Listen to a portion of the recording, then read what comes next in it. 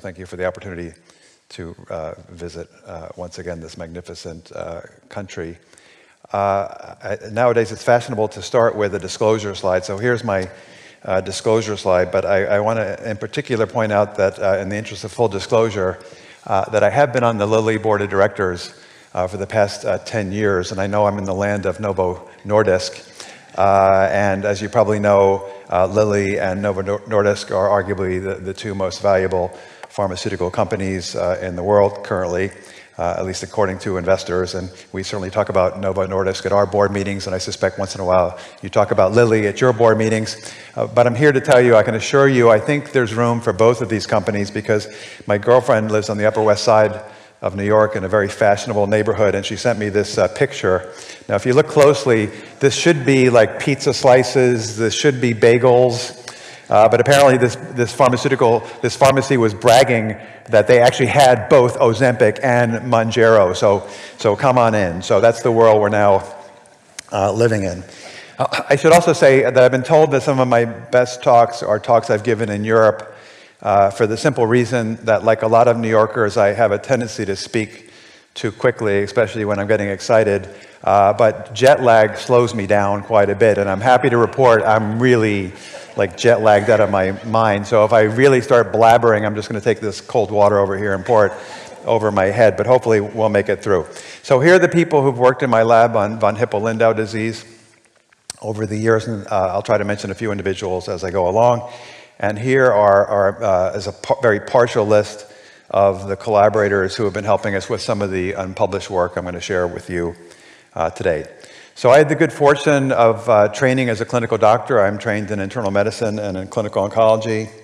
And then I had the very good fortune of training with the late David Livingston, a wonderful physician scientist who really trained me to be a scientist, despite my rather low expectations at the time that I could be a scientist.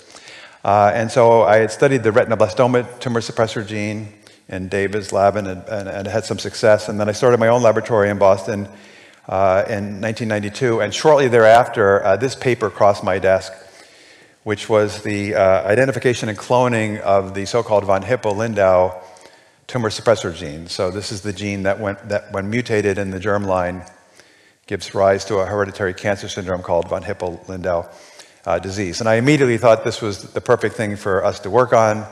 First, I had already worked on one tumor suppressor gene, namely the retinoblastoma gene, so I thought some of the paradigms we'd used there would apply themselves well to the VHL tumor suppressor gene. But I also knew from my clinical features, I knew from my clinical training that some of the clinical features seen in VHL disease strongly hinted that the VHL gene product must play a role in oxygen sensing, as I'll get to in a minute. So what do these families look like? So here are some families with von Hippel-Lindau disease that have been followed at the National Cancer Institute over the years. As you might imagine, each filled circle or square is an individual that's developed a cancer in this family, and the hallmark cancers seen in this syndrome are kidney cancer, and in particular clear cell renal cell carcinoma, which is the most common form of kidney cancer by far.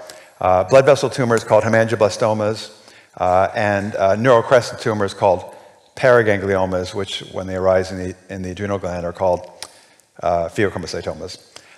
So I thought, if nothing else, by studying the VHL gene, we'd learn something about the pathogenesis of kidney cancer, and kidney cancer is one of the 10 most common cancers in the developed world. I also thought we'd learn something about angiogenesis, because as I said, hemangioblastomas are proliferations of new blood vessels.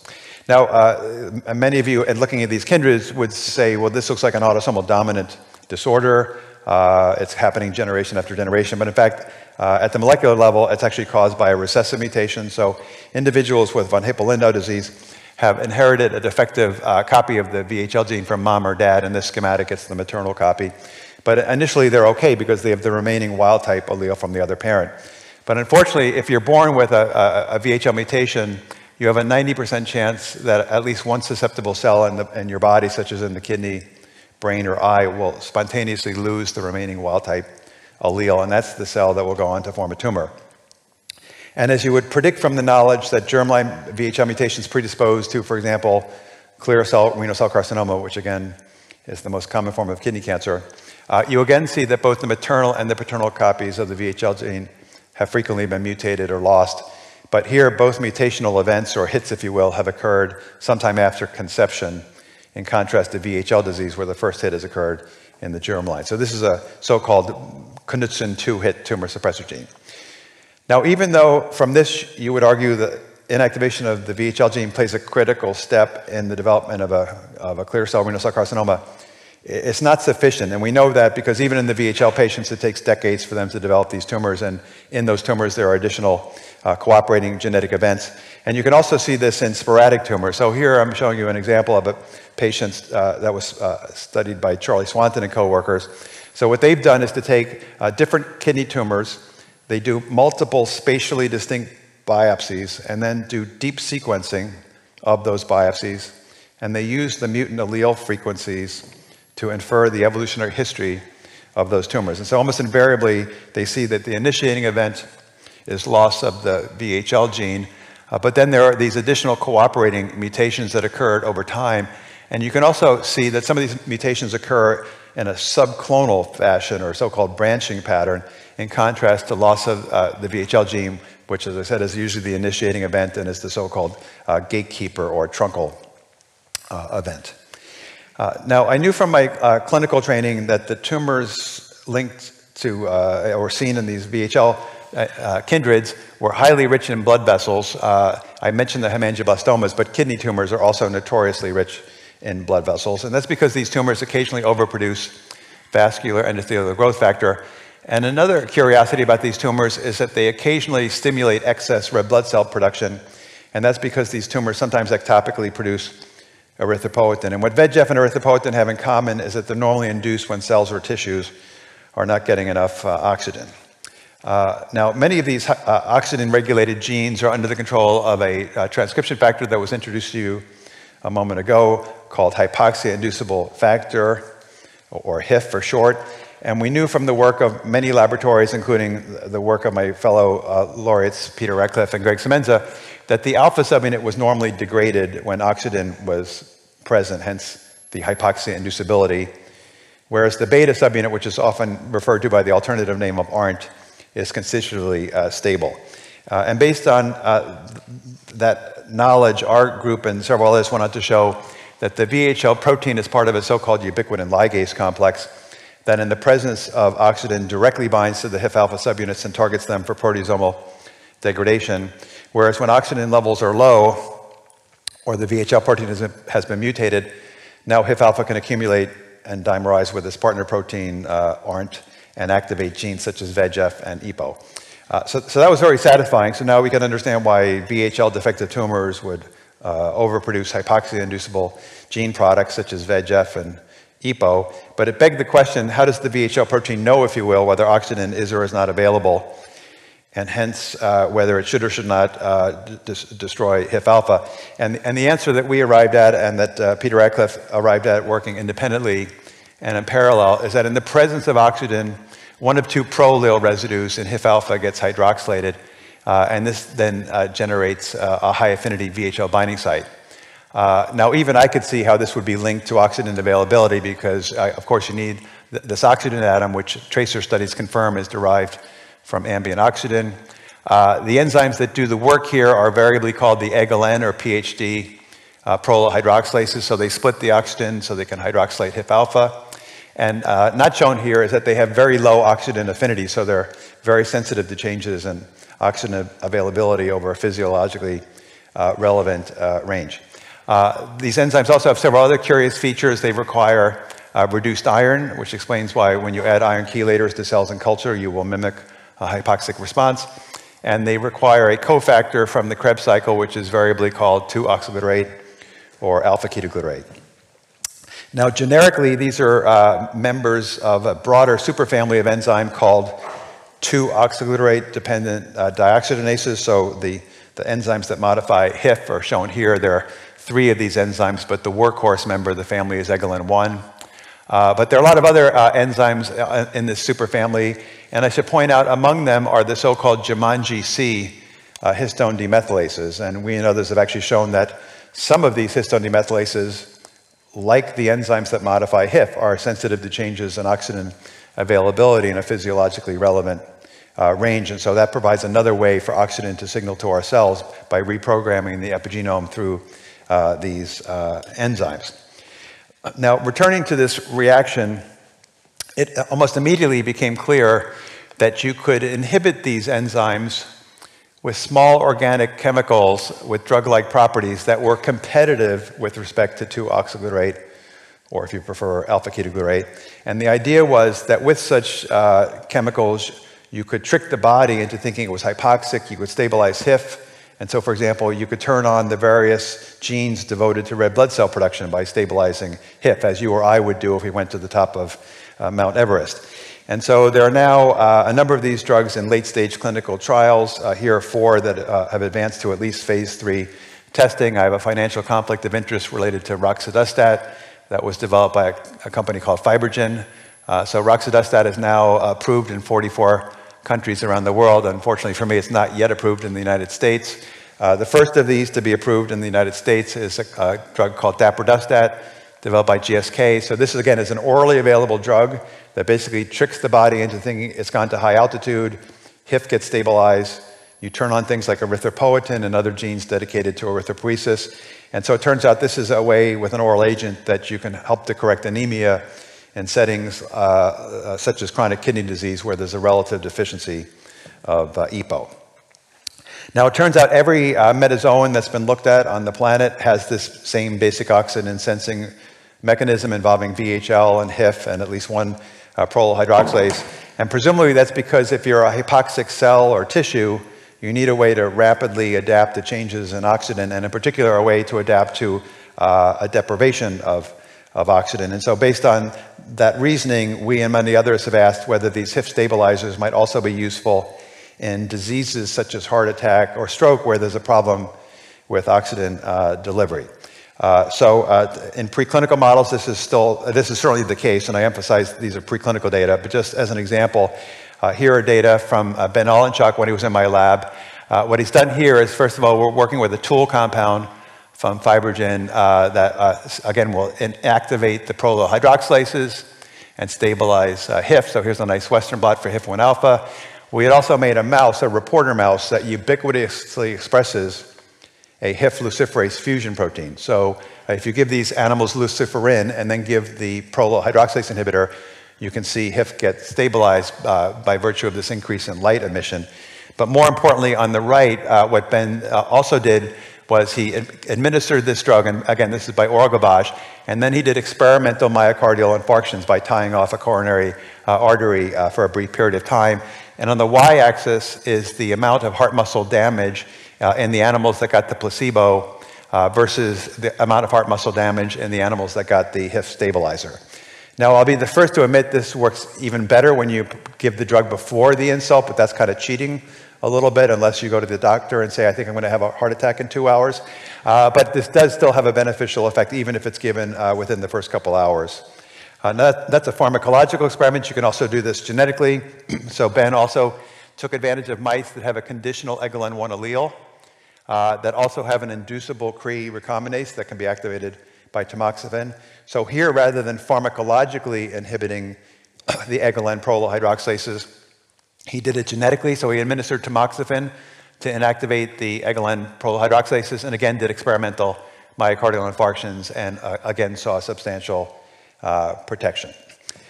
Now, it's been known for years in the cardiovascular world that if a heart is able to survive an ischemic insult, and again, ischemia just refers to an interruption in the delivery of blood and hence oxygen, it becomes somewhat more resilient, at least for a period of time, in terms of its ability to withstand a subsequent ischemic insult. So that's called ischemic preconditioning. But I became aware of a really, I thought, fascinating phenomenon called remote ischemic preconditioning. So this is the observation that, at least in animal models, if you make a particular tissue or organ ischemic, such as by occluding blood flow to a limb, somehow that ischemic tissue can send signals to other organs and protect those other organs from ischemia. So again, this came to be known as remote ischemic preconditioning. Now, I should hasten to point out this phenomenon is quite robust in animal models. It's been seen in mice, rabbits, pigs, and in the laboratory this is quite reproducible. In the clinic, however, this has been decidedly non-robust. In fact, there were several phase 3 trials a couple years ago where doctors purposely overinflated multiple times a blood pressure cuff to cause limb ischemia, and then did elective heart surgery. And then they asked whether overinflating the blood pressure cuff multiple times had been useful for protecting the heart. And in those phase 3 trials, they could not demonstrate a benefit. But we thought, gee, that seemed kind of crude. That seems like a pretty crude way to do this. And secondly, without knowing the mechanism, you wouldn't know whether the other things you were doing, such as the anesthetics, might interfere with the mechanism. So we decided we would take this on and see if we could get to the mechanism for remote ischemic preconditioning. So the first set of experiments we did was to take those mice with the conditional EGLN1 allele, but now to cross them to a mouse that expresses the Cre recombinase only in the skeletal muscle, and in particular, not in the heart. And in the interest of time, I won't show you all the controls that show that's really true.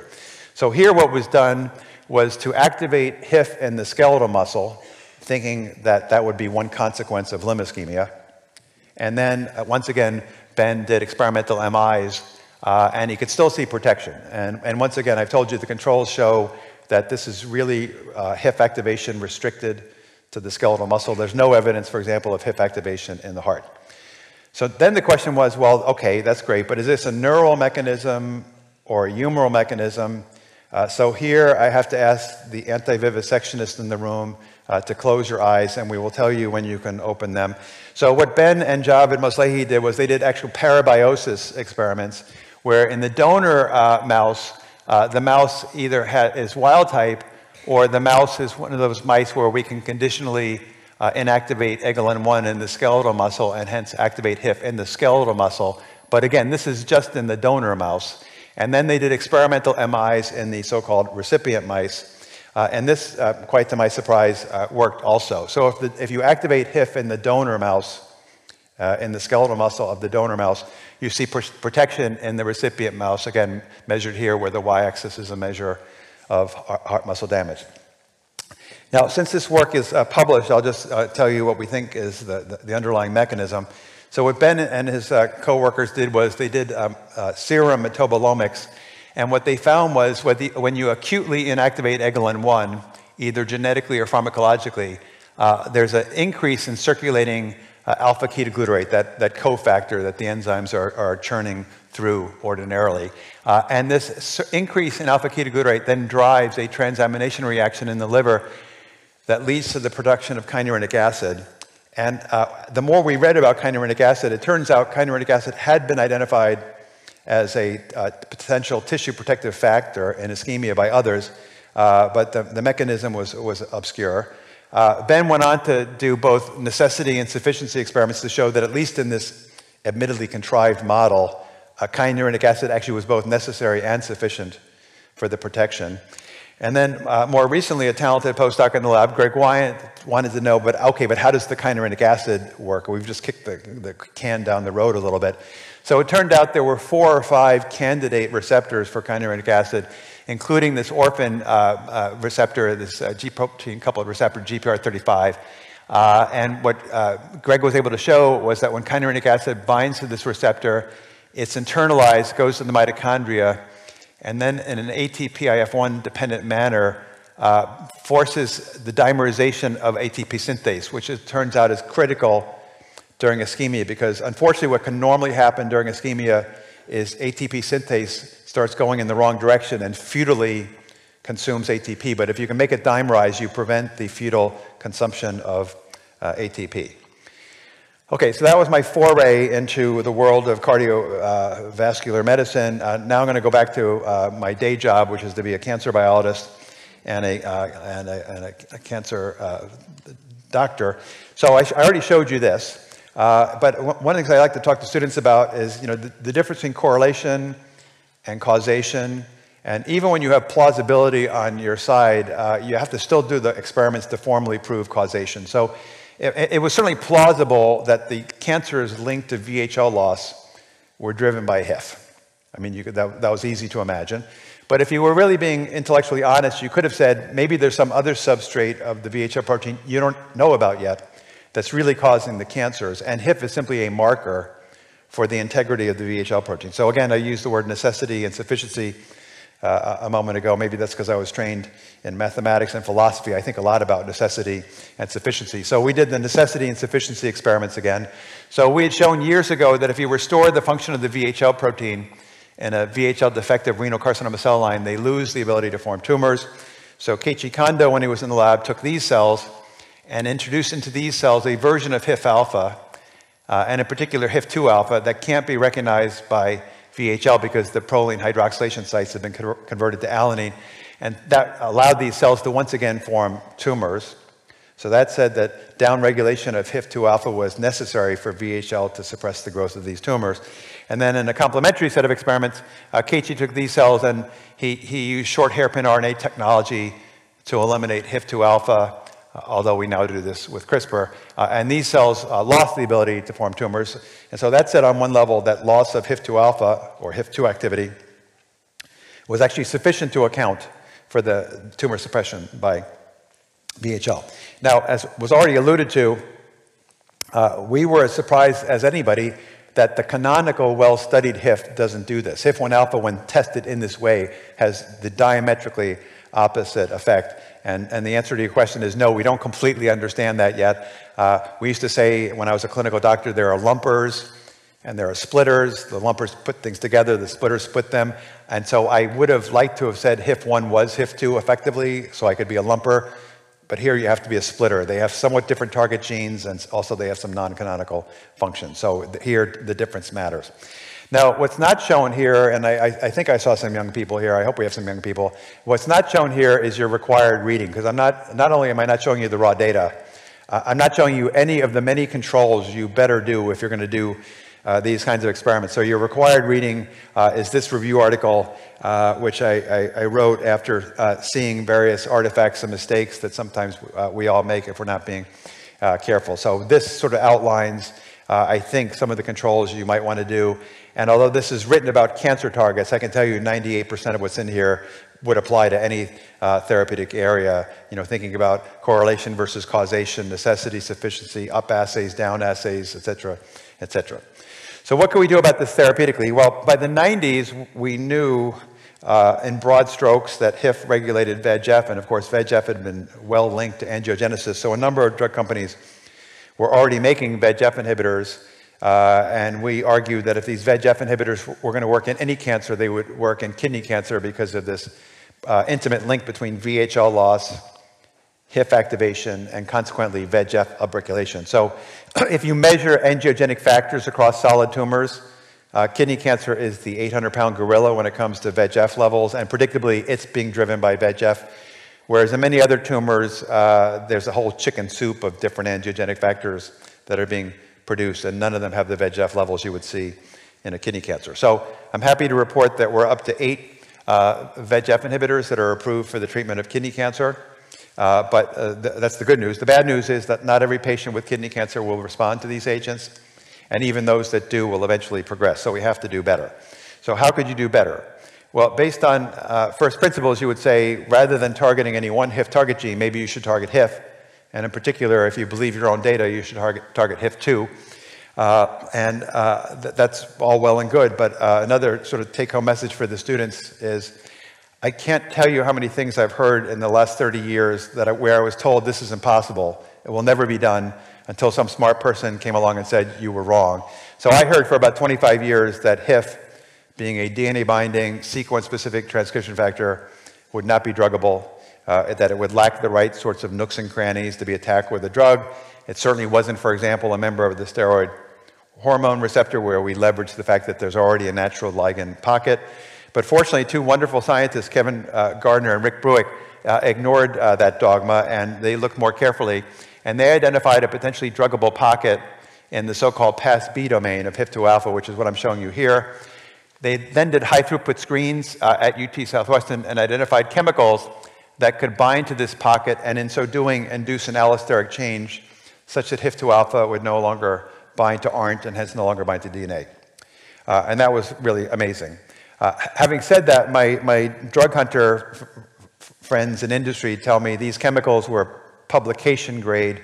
They simply weren't pharmaceutical grade. These chemicals were going nowhere. They had too many blemishes and warts. But fortunately, the people at UT Southwestern out-licensed some of their chemicals to a biotech company called Peloton that was later acquired by Merck, and I again declare a financial conflict of interest.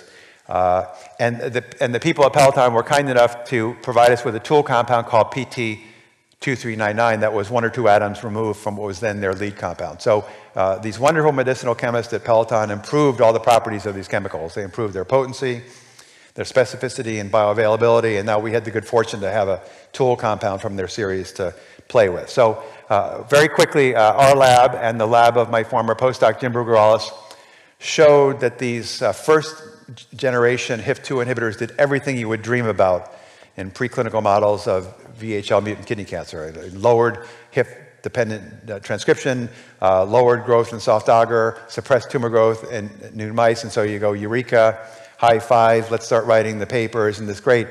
But I also like to remind students that the most dangerous result in science is the one you were hoping for, because that's when you get a little mentally lazy and you stop doing those extra controls. So what do I mean by extra controls?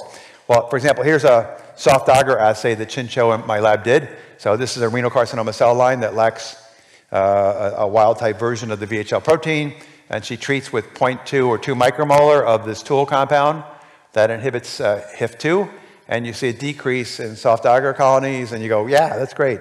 But first of all, what's not shown here is that 10 to 20 micromolar, this compound will inhibit any cancer cell line, even cancer cell lines that don't express HIF-2. So right off the bat, above 10 micromolar, this is all off target.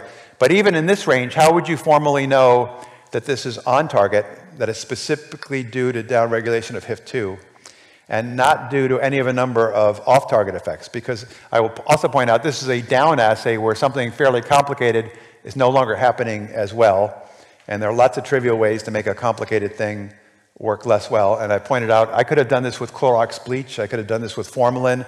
We don't just need another non-specific poison to give to our poor patients. We need something that's exquisitely targeted. And so the question was, how would you prove this is on target? And the way you prove it's on target is to do a rescue experiment. And here we had to get a little bit fancy, but fortunately Bruick and Gardner had already identified a point mutation in the HIF-2 alpha PAS-B domain that prevented the drug from entering the pocket, but otherwise left HIF-2 alpha intact. So using CRISPR, Chin actually generated isogenic renal carcinoma cell lines that either had wild-type HIF-2 alpha or this HIF-2 alpha putative drug-resistant mutant. And now you can see that the cells that have the drug-resistant mutant are completely insensitive to the drug, at least in this concentration range. And although not shown here, the cells expressing this mutant are no longer suppressed in orthotopic tumor assays. So we could really feel comfortable that this really was on target. So eventually an approved version of this drug called belzutifan went into clinical trials in patients with advanced kidney cancer. These are so-called swimmer's plots, where each horizontal bar is a patient on the trial and how long they were on therapy at the time of this analysis. So for orientation, here's 1 year on therapy, and the black arrows were patients continuing to do well at the time of this analysis, and the yellow-starred patients had a so-called resist partial response.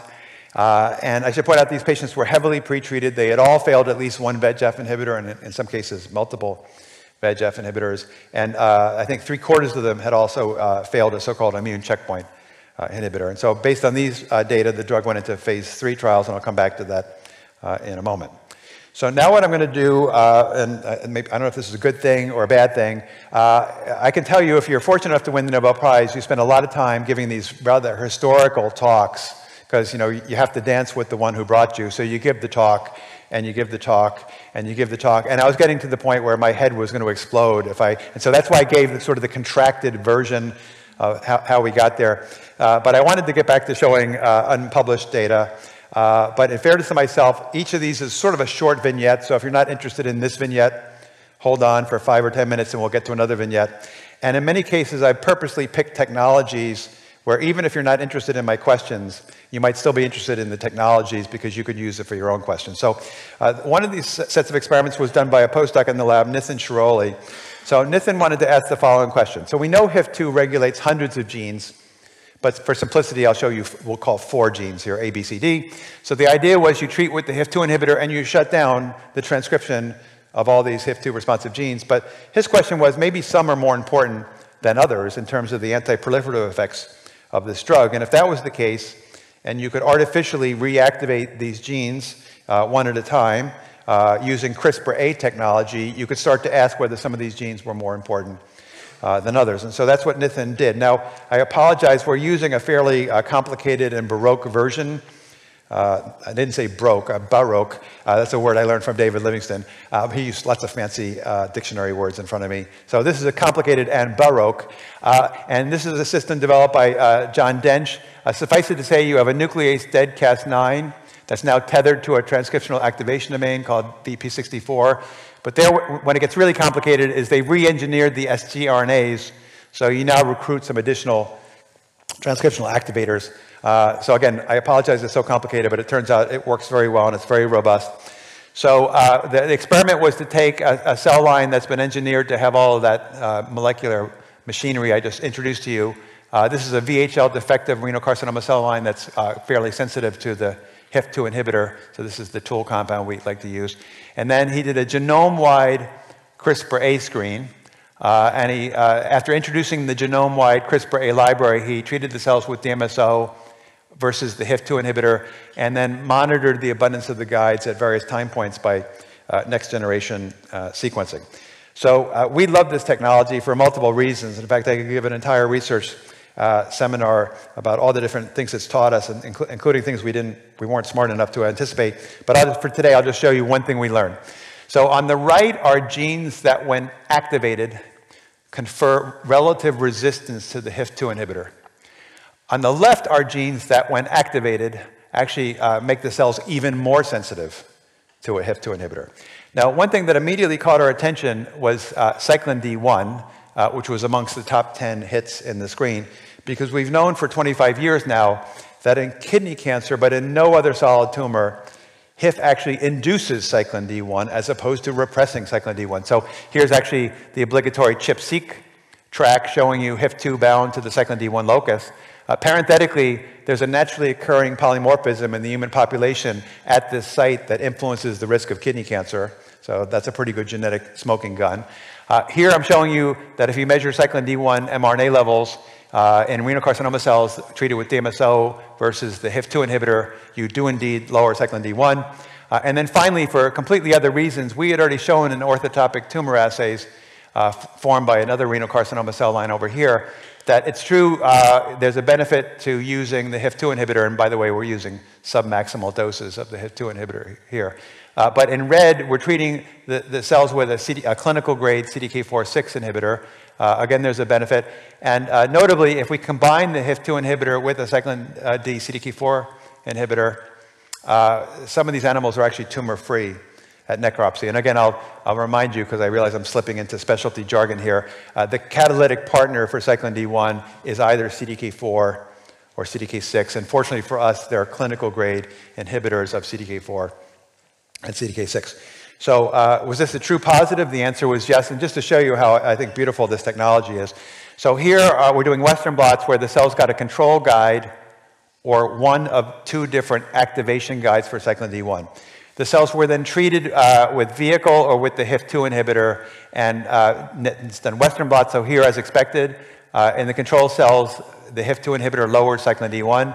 But look, that in the presence of the CRISPR-A guides, we can sustain the expression.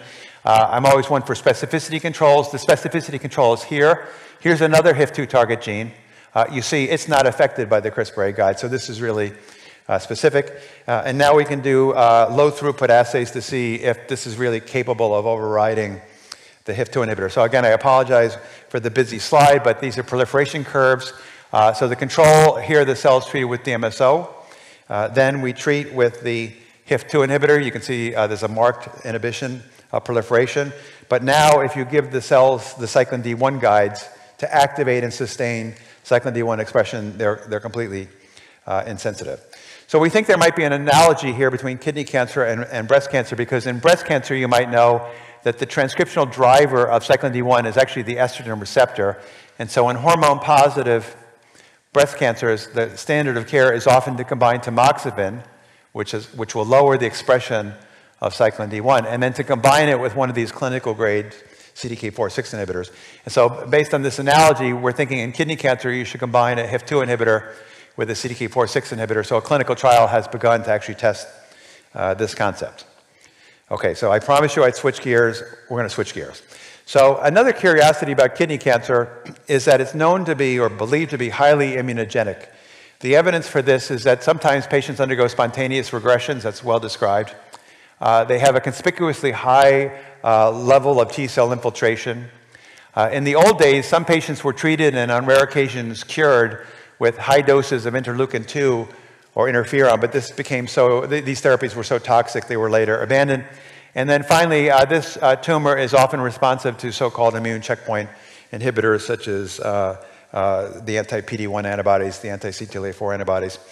Now, what intrigued us is, and some of you may have seen this graph before, along the x-axis here, I'm showing you tumor types, and on the y-axis is a measure of the mutational burden in those tumors. And so the 800-pound gorilla here is melanoma, and it's thought that that's probably one of the reasons why melanomas are very sensitive to immune checkpoint blockade, because it's a very rich source of neoantigens. But kidney cancer, and again, we're talking about clear cell renal cell carcinoma, is smack dab in the middle. So this seemed like the unlikely explanation for why they would be so immunogenic. So we think a hopelessly underappreciated set of clinical observations were the clinical observations from Richard Childs and co-workers. So what Richard did about 20 years ago out of sheer desperation, he admitted to me, he took 74 patients with metastatic kidney cancer and he treated them with allogeneic stem cell transplants as a potential source for tumor-reactive T cells. Remarkably, about half the patients responded, including about 10 or 12% who had durable complete responses. And in one of the complete responders, they were able to show that the donor T cells were recognizing a 10-mer peptide derived from an endogenous retrovirus that was re-expressed in the kidney cancer. And they never found this endogenous retrovirus in any other cancer type, and nor did they ever detect it in normal tissues. Moreover, some authors, but not all authors, have noted that the overexpression of endogenous retroviruses seems to at least correlate with the likelihood that a kidney cancer patient will respond to immune checkpoint blockade. Now, in the case of Richard Childs, they went on to show that this particular endogenous retrovirus was directly controlled by HIF2. And of course, now you're experts on HIF2, so this will now, of course, strike you as a very satisfying explanation for why you would at least get overexpression of this ERV in the kidney cancers. So Qin Jiang in the lab wanted to know, was this a one-off? Was this a unicorn, never to be seen again? Or was this the tip of the iceberg? Should we have paid much more attention to this? So Qin had two hypotheses. One is that HIF drives the expression of multiple ERVs, including the ERV derived by or identified by Richard Childs, which is now called ERV4. And by the way, I apologize that the nomenclature in this field is awful, but that's what we're dealing with. And then our second hypothesis was that maybe some of these other ERVs are like the Richard Childs ERV, translated, and perhaps some of their protein products are displayed as MHC-bound peptides. So another sort of mantra in my lab is, having corroborating lines of evidence. And so the first thing that Qin did was actually generate 3 different isogenic systems where HIF2 activity would be high or low. So she took a renal carcinoma cell line I alluded to a moment ago, that's VHL defective, and then she either reintroduced VHL to lower HIF, she treated with the HIF2 inhibitor to lower HIF, or she introduced a guide to HIF2 alpha, which you can do at least in the short term if the cells are given enough serum. And she then did RNA-seq. So here's the RNA-seq data, and I should point out we're focusing on about 3,000 ERVs that have been annotated in the human genome as being reasonably intact. You may know that lots of other ERVs are so hopelessly fragmented and mutated, you couldn't imagine a way they would give rise to a peptide. But there are these 3,000 ERVs that are relatively intact where you could at least imagine them giving rise to a peptide. So here's the Venn diagram. I told you those were those 3 isogenic pairs. Let's just, for today's talk, be overly stringent perhaps and just focus on the 15 that scored in all 3 comparisons? Well, the first thing is it's always nice to have an internal control, even if you didn't know you had an internal control, because we re-isolated the Richard Child's ERV. That was good. And then we also re-isolated an ERV that was the subject of one of those prognostication papers I told you about, where people had noticed that high expression of ERV 3.2 correlated with the response to immune checkpoint blockade. So then we did ChIP-seq, and again, we like to have multiple systems. So here we did this 2 different ways. So one way we did it was to do ChIP-seq with an anti-HIF2 alpha antibody in those cells where we did or did not eliminate HIF2 alpha. But I must say, if I had only had these 2 tracks, I wouldn't have necessarily believed this signal. And parenthetically, this is, I'm showing you the Richard Child's ERV here. So he had reported a HIF binding site in this neighborhood, but I frankly would not have believed this. But fortunately, Nitin Shiroli in the lab had also knocked in a flag tag into the endogenous HIF2 locus, and so that allowed us to do ChIP-seq instead with an anti-flag antibody. Again, I'm not showing you all the controls here, but this is really quite specific to the cells that have the knock-in tag. In fact, we're now so confident that we can say that the Richard Child's binding site was probably wrong. His was over on this shoulder, but I think you can see the real binding site is probably here. But now with these data in hand, we can look at some of our other HIF-responsive ERVs and see that in many cases they look just like the Richard Child's ERV. In fact, some of them have these beautiful flanking HIF binding sites on either side. Here's one called 5875. There are 2 functional HIF binding sites. Here's another one called 4818. You see these functional HIF2 binding sites. And so now we were getting a little bit more excited. So now we wanted to ask, are some of these really translated and presented as peptides? So with Sterling Churchman, we did polysome-seq, looking for translated ERVs amongst our ERV set. And again, we're using pretty stringent cutoffs here, maybe too stringent, but suffice it to say, even with these very stringent cutoffs, asking for a neighboring binding site and scoring in polysome-seq, you see the Richard Child's ERV and at least 2 more, those 2 I just showed you. So now we were ready to do HLA mass spectrometry, where we could immunoprecipitate the HLA complex from our renocarcinoma cells and look for bound ERV-derived peptides. And this is a work in progress, I should caution, so this is early days, but suffice it to say, we have identified peptides from those 2 new ERVs I alluded to a moment ago when I was showing you the flanking ChIP-seq tracks, or flanking HIF binding sites in the ChIP-seq. Parenthetically, the Richard Child's ERV would not be expected to be recovered in our cells because it's the wrong HLA type. And now with Carl Klauser and his team at the Broad Institute, we've now looked at 11 kidney tumors from patients. And in 6 cases, we had normal controls. And again, I apologize for the busy slide. It's just to remind me that we're now up to 30 some odd ERVs that were amongst our initial set of potentially HIF-responsive ERVs if we lowered the threshold just a teeny bit. So we see a lot of these peptides. And in every case where we had normal tissue, the peptide was only present on the tumor and was not present in the normal.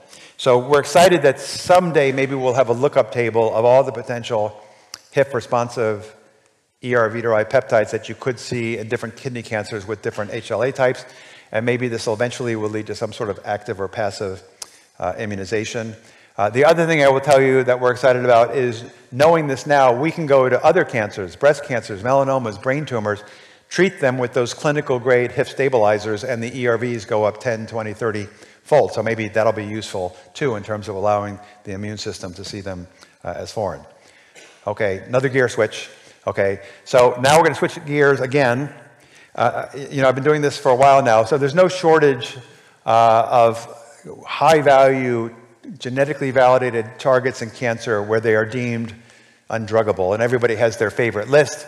Of course, RAS might be about to leave this list, but certainly the MYC-ACM protein, beta-catenin, mutant p53, et cetera, would be viewed as high-value targets in cancer, but they would also be deemed undruggable. Now, there are a couple approaches that you can imagine for going for undruggable targets in cancer, and in fact, the HIF2 story I share with you is an example of the first 2. In some cases, you can simply go downstream and exploit epistatic, so-called epistatic relationships. So you might have said loss of a tumor suppressor, like loss of VHL, would be undruggable, but we can exploit this epistatic relationship that those cells are still dependent on HIF2. There's a renewed interest in allosteric inhibitors, and the HIF2 inhibitor is an allosteric inhibitor. I, along with many other people, have written about exploiting synthetic lethal interactions. Think about treating BRCA mutant tumors with a PARP inhibitor. But what I want to talk to you about now has to do with small molecule degraders. So our lab and Ben Ebert's lab, working in parallel several years ago, showed that the thalidomide-like drugs, and they're referred to generically as IMiDs, actually work by reprogramming a ubiquitin ligase, not the VHL ubiquitin ligase, but the cereblon ubiquitin ligase, to now target two transcription factors called IKZF1 and IKZF3, which are near and dear to multiple myeloma cells. And so this almost certainly explains, and we've done genetic experiments that support this, this almost certainly explains why these are wonder drugs for multiple myeloma. But I will, again, point out, historically, these would have been viewed as undruggable. Now, almost immediately thereafter, Jay Bradner and Craig Cruz said, well, if you can do that, then you can start to chemically modify an IMiD so it would engage some other target. And in fairness, this really harkens back to the work of Ray Deshays and Craig Cruz many years ago, where they envisioned the day where we'd have bifunctional small molecules that would recruit your favorite E3 ligase, your favorite ubiquitin ligase, to your target of interest. And just to introduce some more horrible jargon, these are sometimes referred to as molecular glues, whereas these are often referred to as PROTACs. But the beauty of the molecular glues is they're much more drug-like than these larger, clunkier molecules. And for some reason, people thought these needed a name also, so they're sometimes called degranomids. But if you think about it, there are lots of ways a drug-like small molecule could change the stability of a protein, because stability is so highly regulated. So we know that, for example, there are about over 500 ubiquitin ligases. We've talked about 2 today. There are about 100 deubiquitinating enzymes. Whether proteins are recognized by these ligases and dubs, in turn, is often affected by their folding and their post-translational modifications and their protein-protein interactions, et cetera, et cetera, et cetera. So you can imagine lots of ways a chemical could destabilize an undruggable protein. So I hinted at this earlier when I showed you that soft agar assay. My lab hates down assays. We love up assays. And this is something that was drilled into my head 25 years ago by my friends in the pharmaceutical industry. And what they taught me was the obvious things that, first of all, up assays generally have better signal-to-noise assays because it's easier to see a positive and a sea of negatives rather than the other way around, which is, of course, what makes astronomy possible. But more importantly for us, there are more uninteresting ways to make a complex system work worse than to make a complex system work better. And so whenever you do a genetic chemical screen and you're doing a down screen or down assay, you just have this constant headwind of uninteresting things. And we wanted only interesting degraders. We didn't want just plain old poisons. So to develop an up assay, Sagar Kaduri in the lab developed, I think, this clever reporter where your protein of interest is fused to a modified cytidine kinase that can accept a non-natural nucleoside, BVDU for short, and turn it into a toxin. There's a little spacer, there's a little epitope tag, and then the same transcript encodes GFP, often iris. So the idea would be to add a chemical or genetic perturbant, to add BVDU, and then to look for green survivors. And of course, I wouldn't tell you that if it didn't work. So here's a proof of concept experiment that Sagar did. So this is a 384 well plate assay. Here he's fused the thalidomide target, IKZF1 to CK. Each well here has a different chemical. I think you can see how easy it is to see the positives. I think to my eye there are at least 3 positives. It turned out these were the 2 wells that had an IMiD. And this turns out to be a so-called assay positive that simply interferes with BVDU uptake. So we know that now, so we can discount it. So, of course, he went to this trouble to find new degraders of IKZF1 and IKZF3. And I should point out that one mechanism of resistance to an IMiD, if you're a multiple myeloma cell, you can probably predict, and that is to get rid of cereblon. So some myeloma cells simply silence cereblon, and then they become resistant to the drug. So Sagar was hoping to find new chemical matter. So the upper plate is the IKZF1 fusion cells. There's a counter screen of CK alone. You can ignore some of these columns which have some controls that we don't have to talk about. Suffice it to say that, for example, here's a positive that's an assay positive because that also scores here. And I should point out, otherwise each row has 2 different chemicals at 10 concentrations. So here at the highest concentration, this is an assay positive. But here's a true positive, and in the interest of time, I won't show you the data, but this is a true positive. It's a chemical that was originally called spoutin. It was identified as an autophagy regulator, but that's probably a red herring here.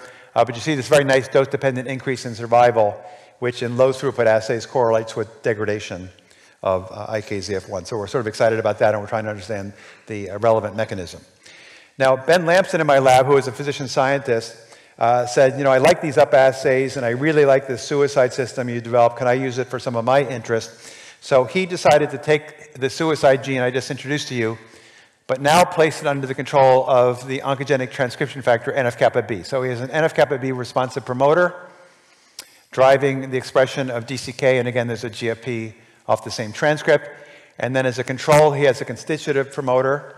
And then the trick was to either add or not add LPS, which is an NF-kappa B agonist, and to then do a whole genome CRISPR screen to look for CRISPR guides that allowed you to survive in the face of an NF-kappa B agonist by turning down the activity of NF-kappa B. So I apologize that this is a busy slide, but for those of you who are not, again, used to looking at these, so I'm showing you here the volcano plots. So on the y-axis is a measure of the probability that the hit is real. And if you've done these screens, these are great p-values. And then over here are genes that, when inactivated, confer a survival advantage, presumably because these are genes that, when inactivated, prevent NF-kappa B from signaling. The things over here have the opposite effect. If I just blow up the most confident hits from this screen, in one experiment, he got about 20 years of knowledge related to how NF-kappa B is signaled to by LPS.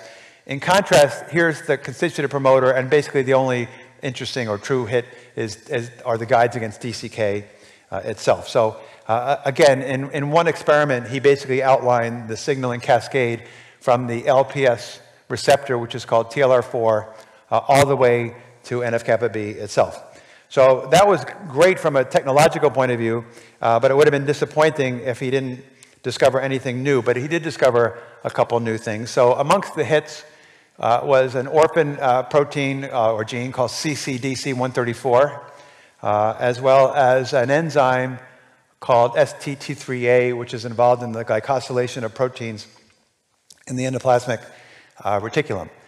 So first of all, I'll just tell you, both of these are true positives.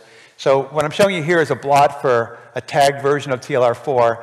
And I should point out that for TLR4 to get to the cell surface properly, it has to be glycosylated, which causes this electrophoretic mobility shift. So now if we inhibit this one glycyltransferase or this orphan gene, you see you block this glycosylation.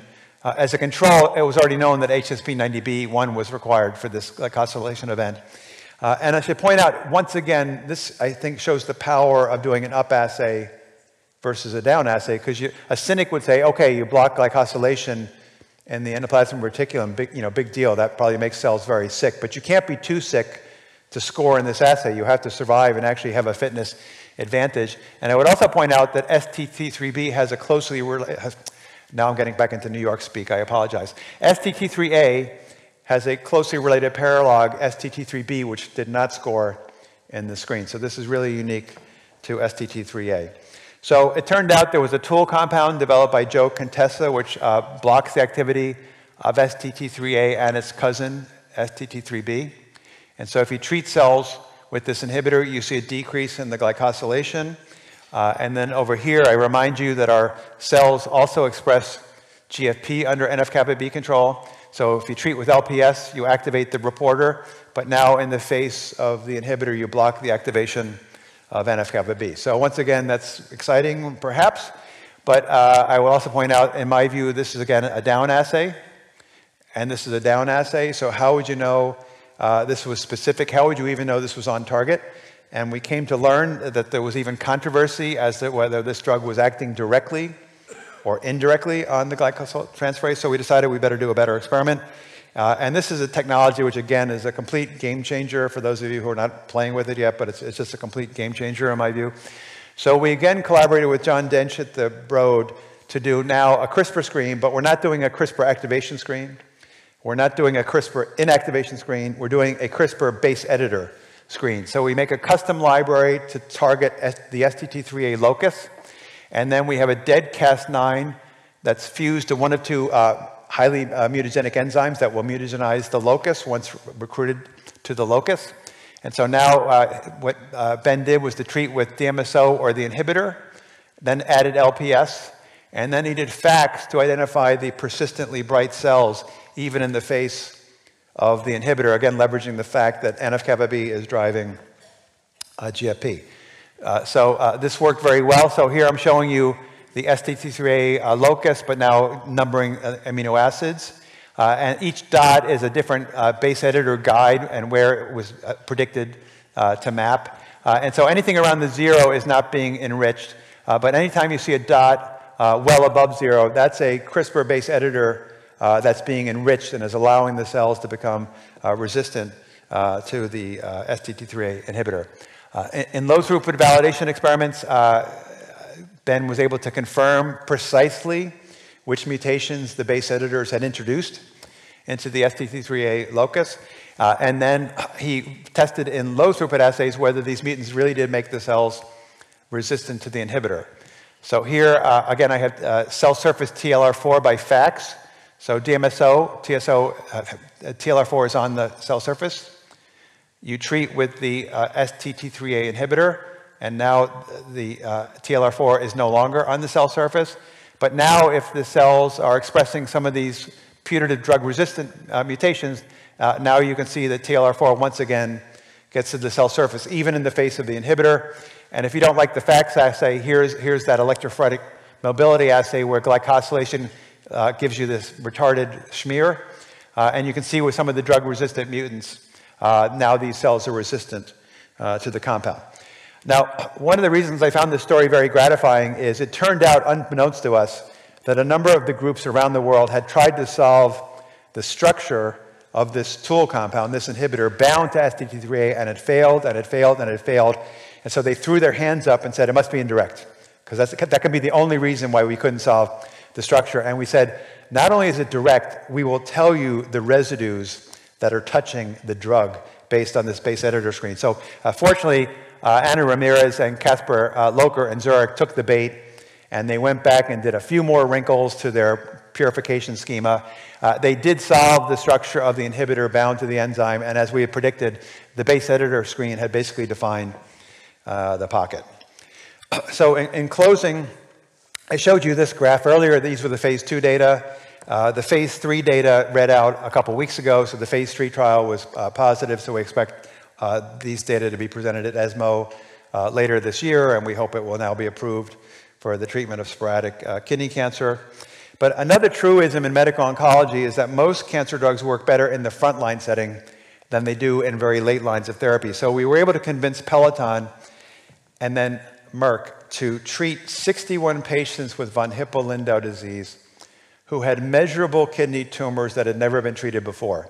Because, and I should point out, these patients, because they develop so many tumors over time, are often put in careful surveillance programs where they'll get an MRI every 3 to 4 months in an attempt to delay or prevent the need for repeated surgeries, which in the case of the kidney would later lead them to be functionally anephric. So here now you can see the swimmer's plots look even better. Here's 1 year on therapy.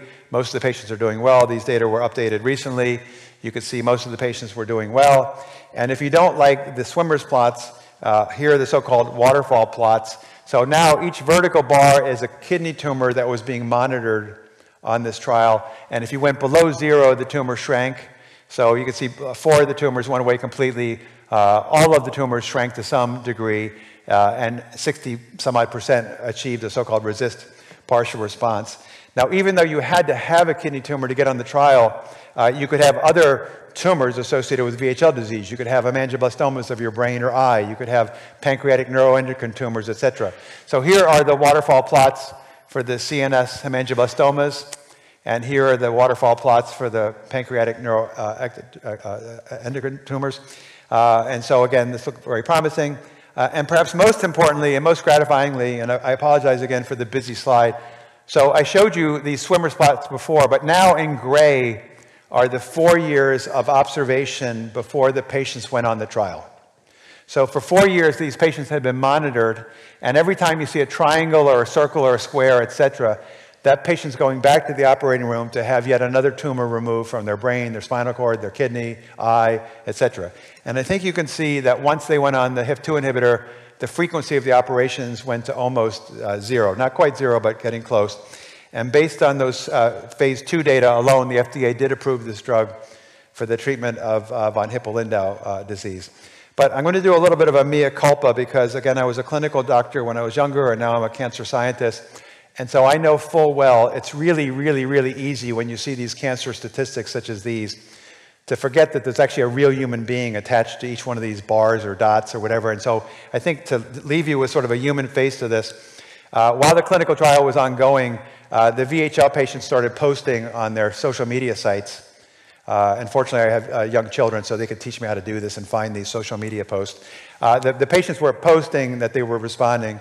And you can imagine these patients have been living with the sword of Damocles over their neck because they've seen this disease ravage their family generation after generation, and they assumed they would die in midlife. But here's a patient saying, I never thought I'd see this day, and they were describing that their tumors were getting smaller, were stable, or in some cases had disappeared altogether. And because everyone likes a movie, here's a short vlog that was sent to me by another one of the patients on the trial, and I do have permission to show this patient's face. So we'll see if the audio works now.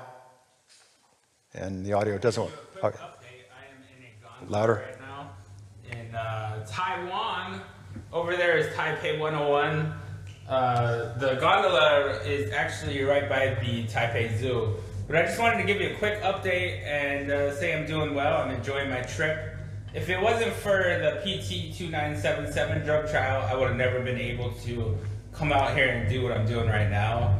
So I just want to thank Peloton, and I hope Merck will fast track this drug for a VHL treatment. So if you guys are listening, hopefully you guys will put it on the market to help VHL. But yeah, keep watching these videos. I'll be making more, and I'll get better at it, and I have to get the angles right because I kind of look fat, you know? So I love that, because at that age, your biggest concern should be whether you look fat on your vlog and not whether your next MRI is going to be so horrific your doctors tell you to get your affairs in order. And I am, since I think we're okay on time, just going to leave with one other last thought for the young people in the room. You know, I know progress can't come fast enough. I lost my own wife to a glioblastoma in 2015. You know, I've spent the better part of my career trying to help with thousands of other people around the world push the field forward as we can with the knowledge that we have. But there's a lot of cynicism in science, and there's certainly a lot of cynicism in clinical oncology. And just to give you an example, some of you may have seen this picture before. This is a patient who had metastatic melanoma, and the melanoma had a BRAF activating mutation.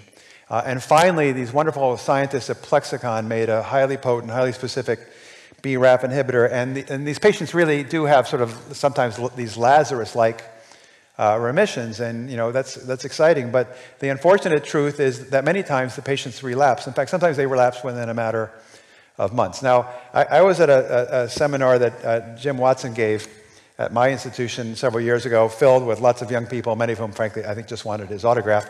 But he proceeded to say things like this, that given the seemingly almost intrinsic genetic instability of many late-stage cancers, we should not be surprised when key old-timers in cancer genetics doubt being able to truly cure most victims of widespread metastatic cancer. And you could see the body language in the room, that people just kind of slumped in the chairs. And I'm thinking, you know, way to rally the troops, Jim. I mean, I know if I was 25 years old and I heard this, I'd say, sign me up for that, because, you know, the great Jim Watson has said this isn't going to work. But what Jim was never taught, but what I was taught in the 70s was the principles behind combination chemotherapy. So even in that patient who had those subcutaneous nodules, those little melanomas, you know, even a cubic centimeter tumor, some people estimate could have 10 to the 8th, 10 to the 9th cells.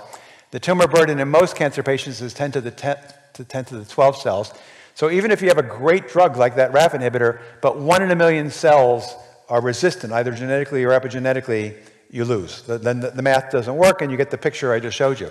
But we've known for decades that there's an answer, and the answer is to combine drugs that have distinct mechanisms of action, and because they have distinct mechanisms of action, hopefully their toxicities don't overlap in a prohibitive way, so you can give them at full doses.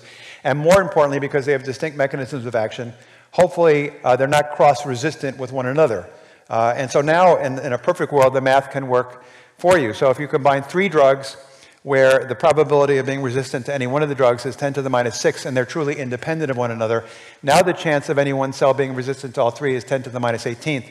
And now the math works. And I will just leave you with a picture of what the treatment of tuberculosis looked like 100 years ago before the development of combination chemotherapy. We used to just send people up into the mountains and have them breathe fresh air, so you can imagine how effective that was. I was a medical house officer during the AIDS epidemic in the 1980s, where we thought the urban hospitals were going to be overrun with AIDS patients, but of course we got quickly to combination chemotherapy.